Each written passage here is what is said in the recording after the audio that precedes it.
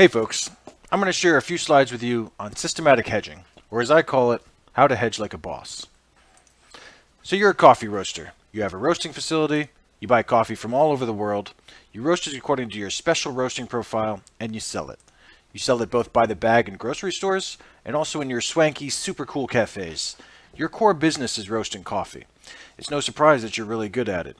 You know the origins, you know your customers, you know the perfect roasting profile and blending technique. You make sure the farmer gets paid a fair price for their coffee, and you give yourself a fair margin so you can make a profit, pay your salaries, and run your operating expenses. In short, you roast your coffee like a boss. But what happens when disaster strikes? There's a supply shock. There's a drought in Brazil. There's leaf rust in Colombia. El Nino rears its ugly head. I am El Nino! All other tropical storms must bow before El Nino! The price of coffee shoots from $1 per pound to $3 per pound in 2 months. Your customers expect a cup of coffee to cost the same amount every day, and you can't triple your prices over the same 2-month period. What do? Lucky for you, you don't have to do anything, because not only do you roast coffee like a boss, you run your business like a boss. You've hedged your coffee purchases for the year and are largely unaffected by the rapid rise in coffee prices. Dozens of coffee roasters around the world fit this little story, and it illustrates why hedging is so important, but not how it is done. It raises a lot of questions like, how does hedging protect you against a price rise? What if prices had plummeted instead of rising? How do you adjust your hedging strategy in each scenario? How do you hedge correctly?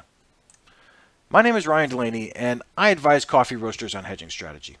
Over the next 5 minutes, I'm going to discuss how you can protect your company's business with a systematic hedging strategy.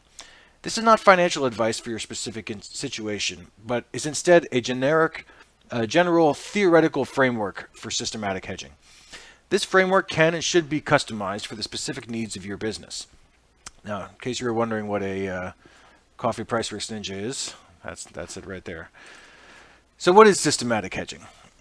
When I say systematic, I mean using a consistent methodology. You don't hedge willy-nilly, you have a system. This is vital because without a consistent methodology, you cannot evaluate your effectiveness, and you won't be able to measure what's working and what isn't. The point of hedging is to reduce your risk, and specifically your price risk. So systematic hedging is a consistent strategy used to reduce your company's price risk. I'm going to give you a baseline methodology that you can use to hedge your coffee systematically, but in order for that to make sense, we need to dive a little deeper into the mechanics of hedging. As a roaster, you're a natural seller of coffee. In other words, you have retail outlets or a website where every day coffee's going out and money is coming in. This is your core business. In order to keep this machine running, you need to purchase and roast coffee. Here's where the price risk comes in. You sell your coffee by the bag or by the cup in small quantities steadily over time, but you buy in large quantities maybe only a few times per year. This disconnected timing is necessary, but it creates price risk. I mean, maybe as a boss, you want your barista to have every time a customer comes in, call up the farmer and get a price quote from the farmer, and then add in the shipping costs, and then see what's the latest transportation costs, and call the marketing department and get the marketing and operating expenses, add all these in, work out your profit, and then give that price to your customer. But obviously, that doesn't work for a real retail operation. As a roaster, you need to buy several months' supply of coffee at a time, and then deal with the price risk in between. So you do this by projecting out your anticipated expenses against your anticipated revenues. This way you can build in your operating costs and your profit, just like in our example. The problem is this: the price of coffee doesn't always comply with expectations. Coffee is a plant, and therefore it's subject to the volatility of the weather cycles. It's also grown globally, so the coffee is affected by macro factors such as currency price fluctuations, unemployment rates, shipping costs, and supply chain disruptions. Here's a daily chart of Arabica futures for the last 6 months. In the first 2 months, Arabica gained 40%. The following 2 months, Arabica lost 40%. The next month, Arabica gained 30 cents again. Most of that was done over one 6-day period, and then 2 days later, the market had given back 50% of those gains. Let's contrast this with the average price of a cup of coffee in the US. And then the price of coffee futures over the same period. As you can see, there's a major disconnect in volatility. The point is this: If you want your business to be around for the long haul, you need to prepare for this volatility. We prepare for it by hedging. Systematic hedging uses a consistent methodology to smooth out your purchasing from just a few high-stakes blocks into a smooth, continuous purchase. This matches the curve of your selling and enables you to plan your pricing accordingly. All right, I promised you a systematic baseline methodology for hedging. Here it is. This methodology divides your hedges into 3 components in equal weights, but it's based on a very simple concept. The average price of the market is your baseline.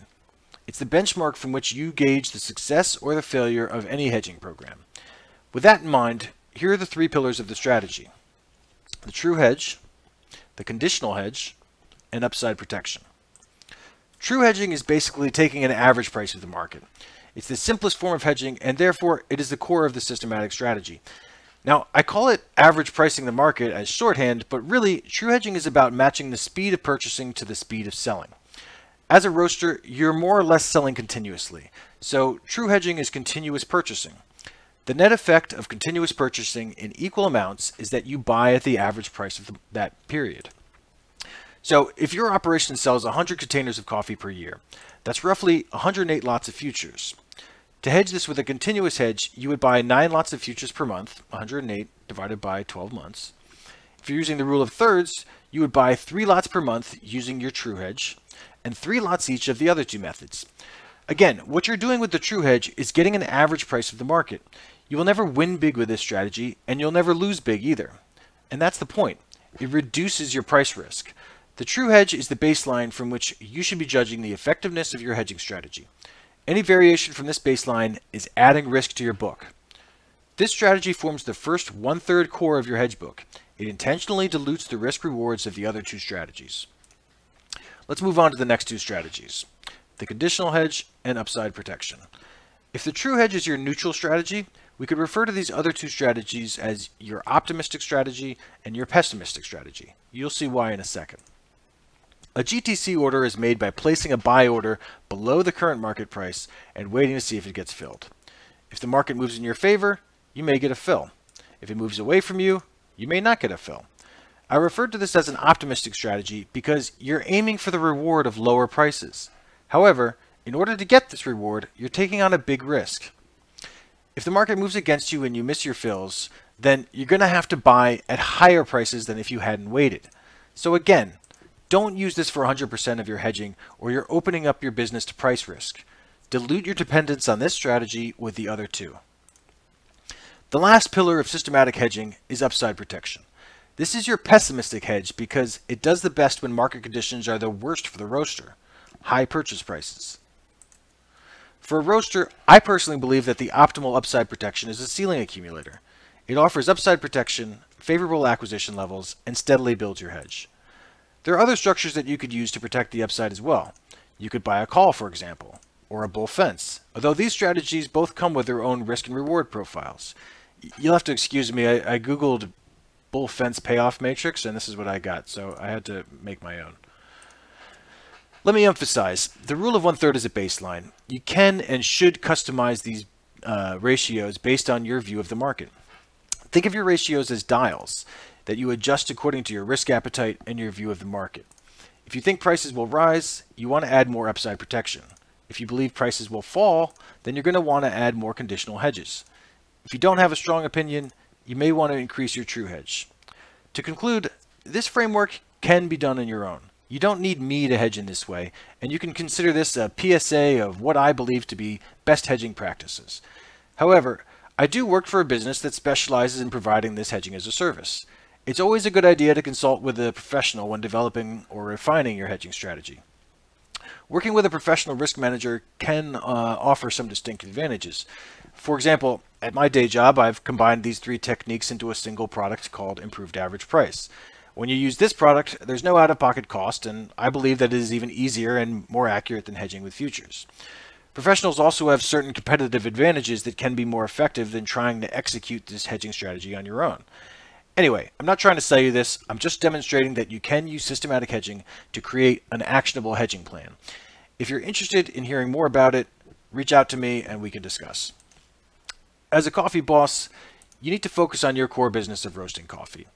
Focusing on your core business is only possible if you're protecting your core business.